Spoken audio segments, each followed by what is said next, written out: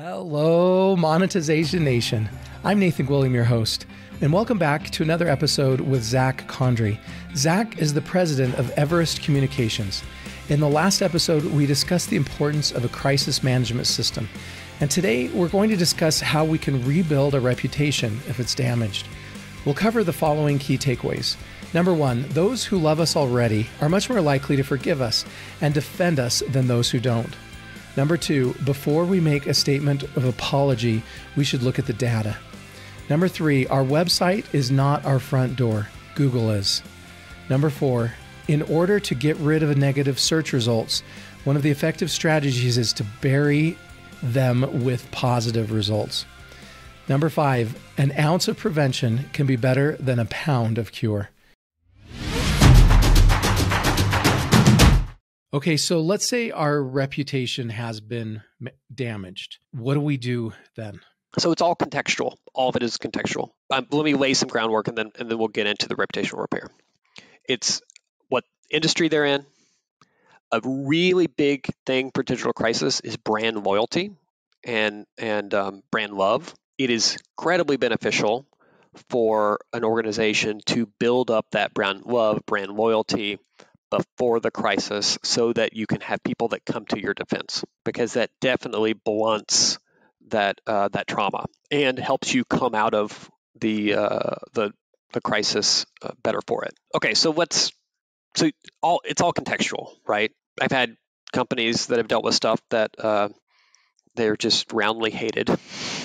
And then I've had other companies, who produce very popular TV shows that, for instance, I had a company we've all heard of that produced a very popular TV show that a hacker was threatening to early release the shows. And we were so prepared of like customer backlash of the stars, all this sort of stuff.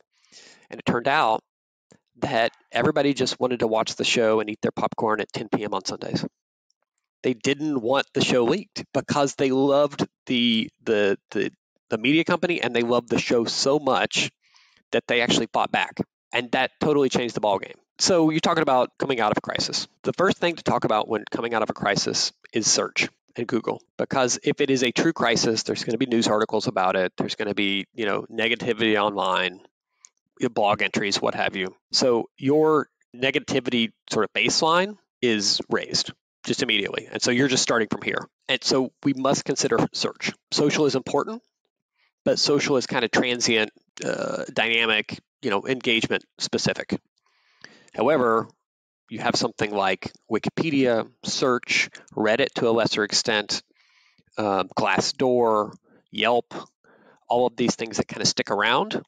Those are the ones we need to manage first and foremost. And how do we manage those? You talk about managing Yelp and Google reviews and such, responding to those negative reviews and helping the customers that love us post more positive reviews. Like what ideas do you have for us for specifically implementing that? Yeah, let me talk about search first, because that's kind of the real biggie. Because your website is not how customers perceive you. It's not your front door. It's Google. People don't type in Target.com. They just type in Target into Chrome or what have you, and whatever pops up. So let's talk about search first. I want to be very clear about this because I get to ask this all the time. Individuals or organizations cannot remove negative search results. The only thing you can do is put additional positivity into the environment, whether that's positive news articles, whether that's trade association related things. I don't care. I mean, there's a million different ways to go about it, and it really depends on the situation. But you just need to put more into the environment, more positivity, which will then hopefully over time suppress that negativity. But you can't. I've been on the phone with lawyers where they'll say, I'm going to sue Google because of this, or CEOs that say, can't you just call up Google and tell them this is wrong? No, the answer is no. The only thing you can do to fix Google search results is to put positivity into the environment. Positivity and more. That's right. Get enough good stuff that it pushes down the bad stuff. It's like when a room is dark, you can't just turn off the darkness, right? The only way to solve that is you've got to fill it with light. So you've got to get enough good positive stuff out there about you. And honestly, it's okay because people aren't expecting 100% positive reviews of a company. When you look at an Amazon book and they're all 100% positive reviews, you think the company bought them all, right? You need some negative in there to give you authenticity and credibility. But you've got to have an overwhelming number of positive reviews to counteract the negative. My role, typically speaking, it's dealing with the negative search results, but it's really about how the executives feel about the negative search results. Because they've built this thing, they've worked, sometimes decades on a business, and then they see Google and it's all negative. And it's really quite depressing and emotional and passionate. And again, it's my responsibility to go and look at the search data and say, okay, so these things are movable. Here's how we think you should move them, and here's how long it's going to take. But it takes patience and really a high pain tolerance, to be honest. You're suggesting living with it, right? Being okay that there are some negative things out there. We've had great success doing exactly what we're talking about doing, but it's quite difficult and it takes a very long time. I mean, it's not going to get fixed in a month or two. I mean, you're talking 6 months to 2 years. So I know you can't give specific names of companies that you've worked with, probably because of non-disclosures, but can you, without naming names, can you share with us some stories of some problems companies have faced, what you did to fix it, and maybe the outcome as a result? Sure, I'm happy to give any. I mean, you could literally name just about any industry or issue, and I could probably give you a fun story. Well, let me give you one, and then we can maybe go on this tangent. I just think it's kind of fun, and it's pretty beneficial, and I've actually been doing more of these trainings. So, let me try to be guarded here. There was a professional sports organization. An individual or a couple individuals that worked for this sports organization had a number of inappropriate videos and photos released online. Very global, huge. I mean, probably hundreds of millions of fans globally who know these individuals, and the owner and founder of this organization said we were working with them on a crisis playbook at the time. And the owner and founder of the organization said, "I am so sick of this. Get somebody in here to train the athletes." Roughly 200 athletes at this organization across kind of different brands, and so that's what we did. So we went around to the different locations where the athletes were, and we trained them on social media hygiene and protection. So it was kind of a two-pronged process of like, hey, any DM that you send, any photo, any video, anything that leaves your phone is no longer your own. Talk about societal issues. I mean, if you're talking with your high school buddy after a couple drinks or something, you're going to speak differently than you do to your board of directors. And if that kind of thing gets leaked out, it's trouble. And so we went around and did all these trainings, and it was actually quite beneficial. And the company hasn't had any issues since. I think we first started doing it in I think 2017, 2018, and we've now switched to an online program. I don't travel as much thanks to the pandemic, but we do online programs for them on exactly these issues. So this is the quote of an ounce of prevention is better than a pound of cure, right? Just let's deal with it in advance instead of always having to play catch up to fix the problems that happen. Yeah, the examples we wouldn't give any industry, any specific sport examples. We would go outside and we would give examples of, for instance, there was a offensive tackle at Ole Miss named Laramie Tunsil, who was going to be, he was going to be one of the top draft picks. I think it was 2016.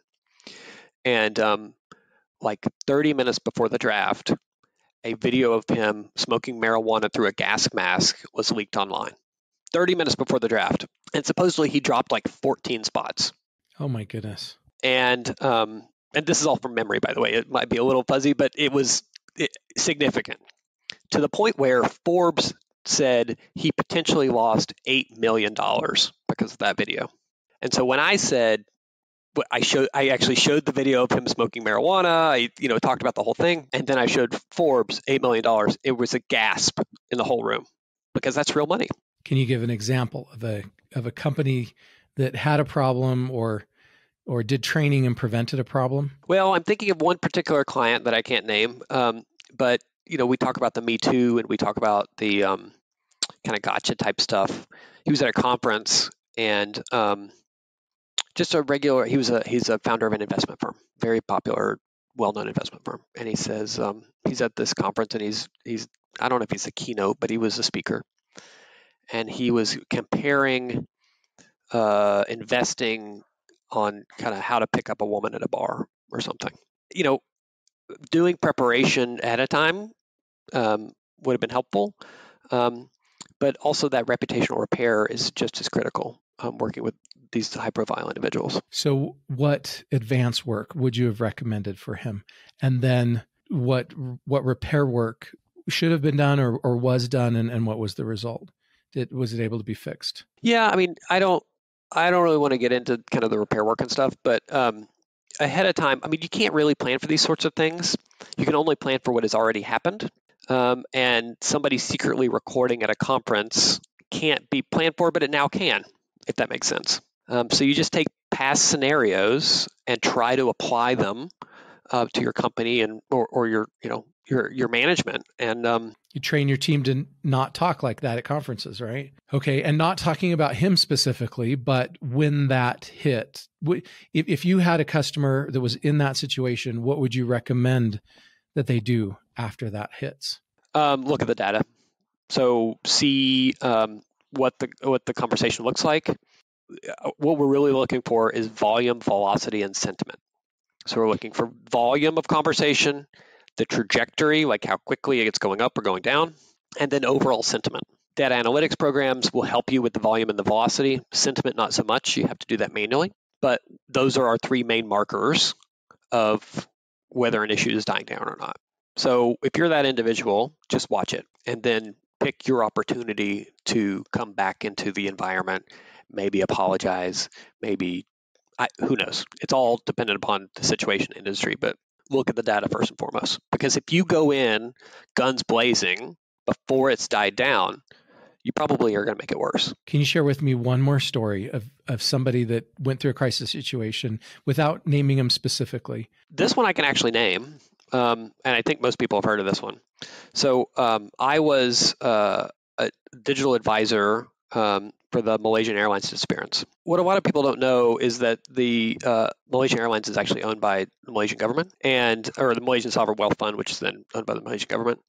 And it was particularly the digital response was not good. Let's put it that way to the issue. And so we got called in. It had already happened, and we got called in like 2 or 3 days later of like help us clean it up. And so that's what we did. We helped them kind of triage the situation, understand like who was talking about it. I mean, everybody was talking about it, but kind of honing in on influencers, honing in on kind of things we were seeing, different geographies, all of that kind of stuff. And typically for an event-driven crisis like this, what we'd like to do is build up like a website or a page off of the company website to provide more information to stakeholders. So you can control the messaging instead of somebody else controlling the messaging. Because someone is going to put a narrative together. It should be you. Because if somebody else is doing it for you, it's probably going to include rumors, misinformation, whatever their slant is. I wouldn't over communicate, but definitely provide, particularly with these event-driven things, provide more context and kind of authentic truth behind it. So the learning from that actually, so we helped them put together this microsite, frankly for families and for media members, and it looked great, was totally fine. I go to bed and then wake up and it's all gray. The whole website was gray.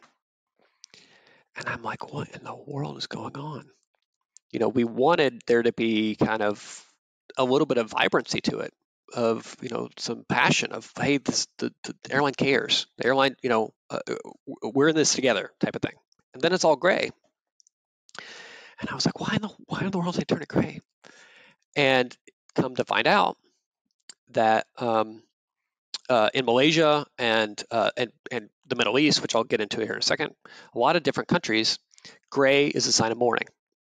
So if you ever see, this happened with the Air Egypt crash as well. Their site for the crash, totally gray. So if you ever see something like that from a big multinational company, they're probably based in that part of the world. Now, I kind of had an issue with it because the audiences weren't just based in Malaysia or China or wherever. It was a big global issue. Ultimately, I lost. It stayed gray. The website didn't stay up for that long, but it did stay gray. But it was a real learning for me of, like, when you have these global issues, people are going to contextualize it. The communicators kind of dealing with it on the ground are going to contextualize it in the manner in which they know. Thank you so much, Zack, for sharing your stories and insights with us today. To learn more about or connect with Zack, you can find him on LinkedIn or Facebook, or check out his website at everestcomms.com. And there's links to each of these sites in the blog post for this episode on our website. You can also get a free copy of my ebook, Passion Marketing, and learn how you can become a top priority of your ideal customers at passionmarketing.com. Thank you so much for joining me for this episode, and I wish you success at rebuilding your company's reputation if that ever becomes something you need to do. Do you want to become a better digital monetizer? To receive great monetization stories and secrets, please go to monetizationnation.com and join free. And if you liked today's episode, please subscribe to the show and share it.